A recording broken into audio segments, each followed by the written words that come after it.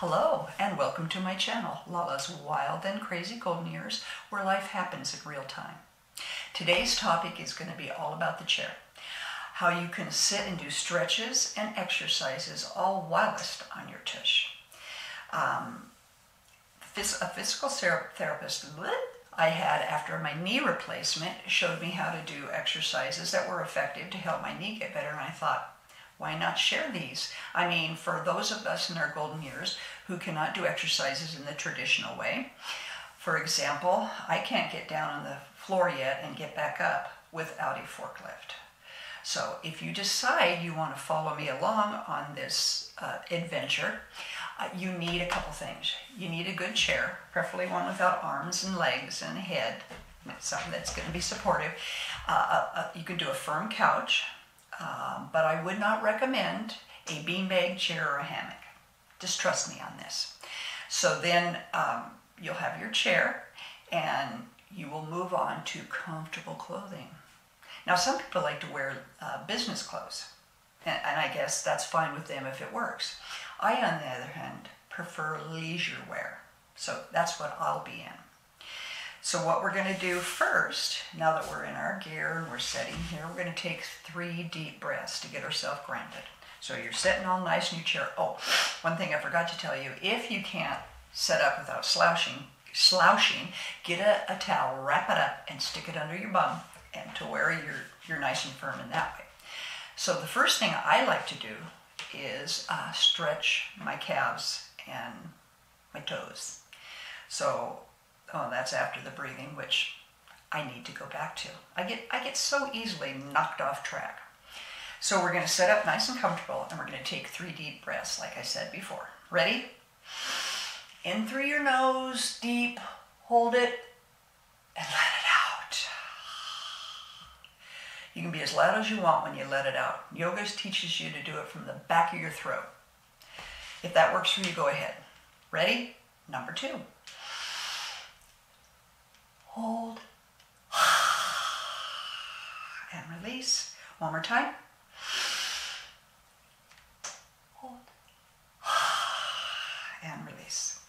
Okay, now we can move on to the next real exercise where we're going to do what I said before, stretch our calves. So we're going to sit like this in an L shape, like this, and we're going to get up on our toes. Oh, feel that stretch already. Go flat, bring up your toes, flex your toes. So, down, up on your toes,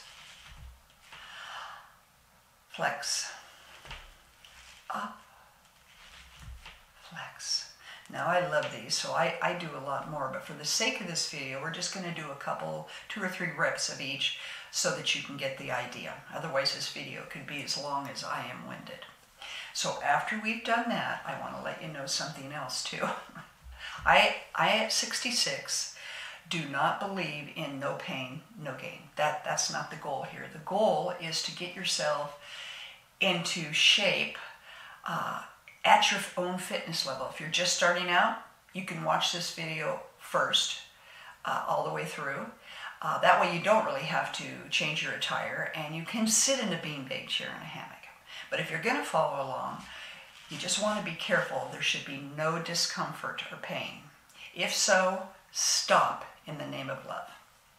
All right, now we're going to move on to the other exercise, which is one of my favorites from my physical therapy, is we're going to straighten our right leg out.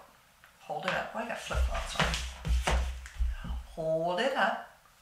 And you're going to flex, or you're going to point and flex. And then I do ring around the rosy. Now, if you're starting to go back, make sure your towel is in position. Just bring your leg up, even with your other knee. Again, flex and point, ring around the rosy. And as I said, you can do that as much as you want that feels comfortable. Raise your left leg, point, flex, keeping your posture good and breathing. Don't hold your breath. And ring around the rosy both ways. Now another of my favorite that I like to do on the ground, because I feel I get a better stretch, but in this case we're just going to do it this way, where we are going to take our right leg out, flex our foot, probably have to come to the end of your chair a little bit. And now we're going to put our hands on our right thigh and we're going to slide down. Now the key here is to go down only as far as comfortable. Keep your back flat and feel the stretch there. I have worked up to where I go all the way down, not being a show off, grab my toes and flex. So I feel it in my quads, in my tush, and in my lower back. And you can hold this for many breaths as long as it feels comfortable. So then we're going to slide back up, get into our position, and we're going to do the same on the left leg. Put it out. Let's go sliding down the mountain as far as comfortable. All the way down, whatever you can do, and pull those toes. Keep your back flat or hold your calf and just pull so you feel that stretch. I'm going to slide back up. And now we're ready for the next one. Now this one is a challenge for those of us that can't bring our right leg up over our left. I cannot do that on my left because my knee isn't there yet from surgery. So I'll show you how to do it with your legs crossed. But for this first one, we're going to cross over here if you can, sitting up straight. And we're going to take a deep breath. And we're going to come down over to the right, grabbing your thigh, your right thigh, and putting your hand down in the chair and look over your shoulder. Only if it's comfortable. Do not go so far that you crack. And you hold this for several breaths. I really feel it in my back and hip and my hamstrings. Then you come back up, take this leg off, and cross your left knee over your right. We're going to take a deep breath, sitting straight. We're going to turn to the left and come back down. Now back your hands on the back of your chair and on your thigh, and look over your shoulder, like I said, as far as comfortable, feeling the stretch. Couple breaths here, and then we come back forward. All right, on to the next exercise. We're going to walk our feet out. Now, you walk your feet out. If you only can walk it out a little way, if you can't walk it out, just leave it like this. But I walk my feet out because this is going to stretch my inner thighs and my sides. So I point my toesies this way and put my heels up. But if this hurts, I couldn't do this very long ago because of my knee, but now I'm able to do pretty good. So once you're in this position, you're going to take your left arm and put it on your left thigh. Bring this arm with a breath over and stretch. Like I said, I really feel it in my inner thighs and my side. And you can hold this, breathing for as long as you like. Come back down, and we'll repeat on the other side. Bringing up your left arm over, keeping your posture good, feeling that stretch. Now that was wonderful, in my opinion. So next, we are going to do something that is my favorite. It's kind of a way to end this on for this session. So, got your legs like this again. And what you're going to do is put your thighs up here. And we're going to take a deep inhale.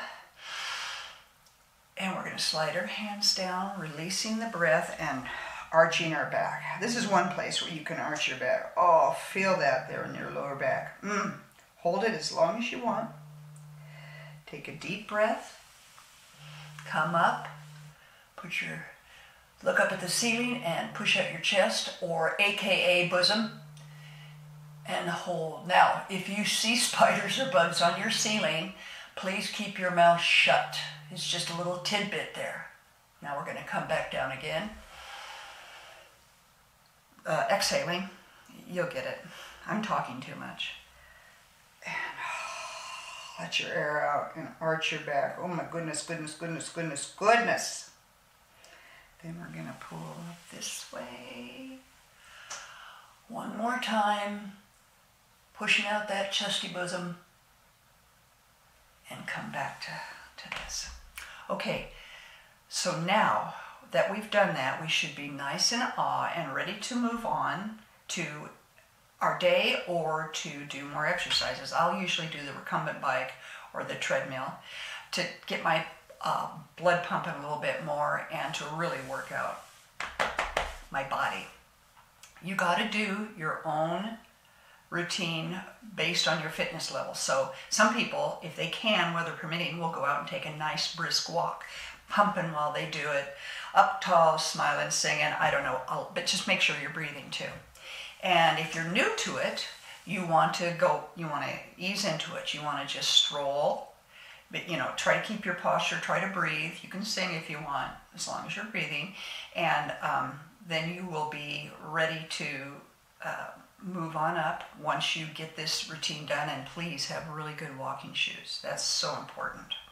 So, having got to the end now, and I hope you enjoyed this video. If you did, I hope you enjoyed it enough to like. And if you want to see more of my content, which will be expansive, please hit subscribe. My next video is going to be on skincare. I'm going to share my journey that I had for the last 20 months to work into your routine if you like. It's for mature skin, and there's simple ways and there's more involved. I do the more involved now, but there's 3 simple steps that I'll show you that you can do. If that's all you can do, you're halfway there. So another thing I'd like for you to do is put some comments below in my comment section of things you'd like to see, topics you'd like me to cover, and I would do my best, definitely. Now, I would like to share something with you before I sign off. I have a funny quote to share from my favorite comedian, Betty White, told by her character Rose on The Golden Girls. My mother used to say, the older you get, the better you get, unless you're a banana. There's so much truth in that, isn't it? See you soon. Lala out.